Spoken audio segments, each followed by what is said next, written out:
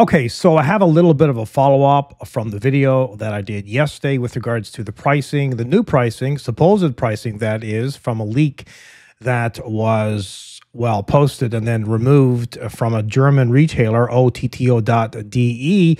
And in that video, I kind of alluded to the fact that the Nvidia RTX 5090 video card was $7,539 US, and the RTX 5080 video card was $4,399.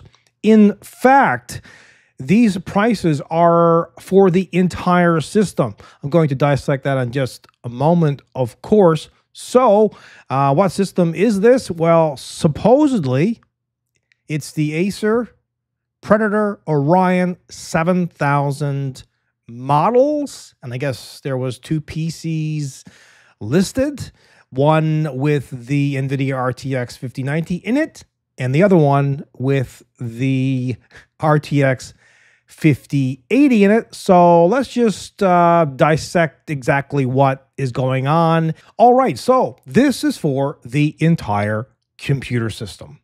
And if you think it's a deal at $7,539 for a high-end gaming computer system with an Nvidia RTX 5090 in it, you are rich. You're the 1% that can go out and buy that, and you're very fortunate. You are very, very lucky to be able to do that. The majority of people, especially in this economy, can't even dream about that. And I'm here in Canada, so a system that is $7,539 in the States is close on 12 grand here. No joke. It's that expensive. You can ask anyone, or anyone that's Canadian can speak up and say, yep, that's actually the case. It's still a lot of money, but let's take $2,000 off of $7,539. So we got $5,539. Which would be for the Nvidia RTX 5090. Maybe the system components are, maybe it's $2,500. I don't know, but you're looking between $4,000 and $5,000. That's my guess based upon the cost of this particular leak or whatever happened here, and it was posted and then it was pulled. But when this goes live, actually, like when they post it, will it be more expensive than this? Like, will it be more expensive than $7,539, or will it be less expensive? I don't know. Are these, figures correct?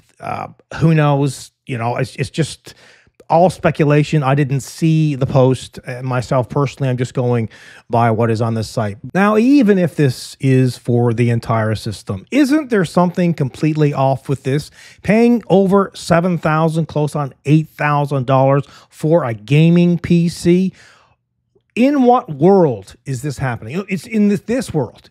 In this world, it's happening. So it's a bit nuts, I have to say. And I think a lot of people are going to be really, really shocked.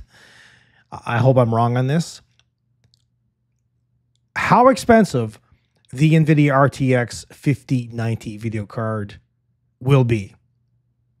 Now, I am very excited for this video card, to be honest. I have a 4090 right now.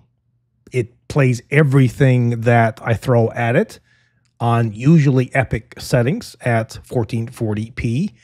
And if this video card is 4 times faster than the 4090, maybe I would, or, maybe you feel the same way. Maybe you would, but otherwise, why?